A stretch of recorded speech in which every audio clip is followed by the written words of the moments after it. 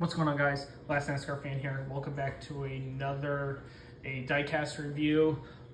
This is going to be a very interesting diecast review as we're going to be taking a look at another COT diecast that I thought was a pretty how should I say this? Damn good scheme in general.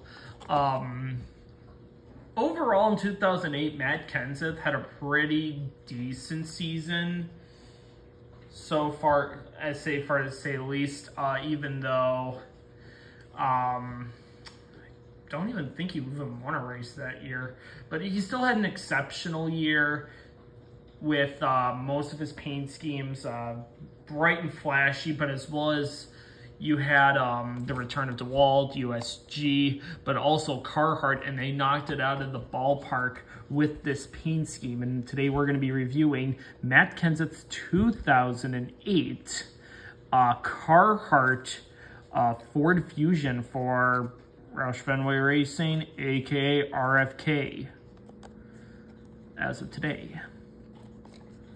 So what was really interesting was that I bought this car from the same seller who had the Matt Kenseth USG sheet stock that I was able to acquire for a really good deal. I sent them a really good offer on that one, and I also sent them an offer on the Matt Kenseth Carhartt, which I was like, I paid like $2 more. Oh boy, we're gonna be getting into that a little bit though. Let's look at the box itself first, because I'm just gonna say this, I love these 2008 boxes, and this one is fantastic. I love the whole brown all around. This is really cool, and not as comparable as to like this kind of packaging. Like, look how bland this is. Look how bland it is. This had vibrant, this had color, this stuck out. This stuck out. Stuck out. Why did I say stuck out? Stuck out. Well, let's get to the car itself. Now, when researching how the car ran for its 4 races, the car ran pretty well, actually. This car ran in the top 5. It was 3 out of 4 times, but this car finished in the top 10, 4 out of 4. So this wasn't really much of a cursed scheme in 2008, just kind of wasn't able to capitalize on the win. And holy Jesus, look at the bottom. Look how yellow it got. Oh my God. I'm just going to make sure it doesn't smell like cigarette smoke. No, it's just probably just the cheap plastic on the bottom. Which you got to be wary on these COTs, because over time, these cheap plastic bodies will yellow over time along with the windshield. And that's like the one big main issue collectors have with Action Gold Series cars from these years, because of the cheap plastic. Like, look at the window net. It's turning completely yellow. Other than that, though, this car was featured in NASCAR 09 as a playable paint scheme. So you were able to race this in like Race Now, or if you took over Matt Kenseth's ride in the Earn Your Stripes mode.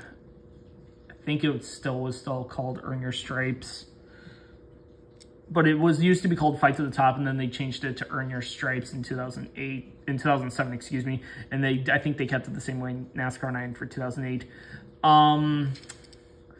But yeah, let's go over the paint scheme itself. Colors are primarily black, white, and gray. A bit of a kind of sad there, they didn't put any brown on the scheme, but they still did as I dropped the plastic box, whatever. I love the scheme though. This is a very well done scheme in general. So on the front hood, you have Carhartt as well as USG.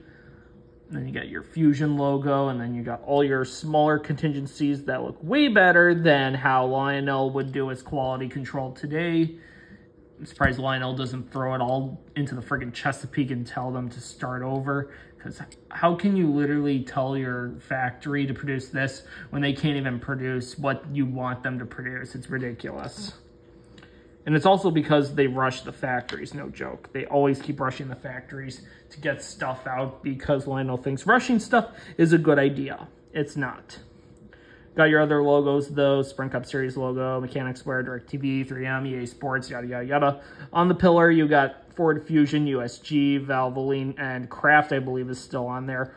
R&L Carriers Champion Sparks, as well as Sherwin-Williams. Sherwin-Williams was a very big sponsor for Roush, not just with Greg Biffle, but also was an associate driver sponsor for Matt Kenseth, which is pretty cool. You got Renai on there. That's pretty cool. They didn't appear then until like 2017 when TriStar came to Cup, and then completely closed after 2018.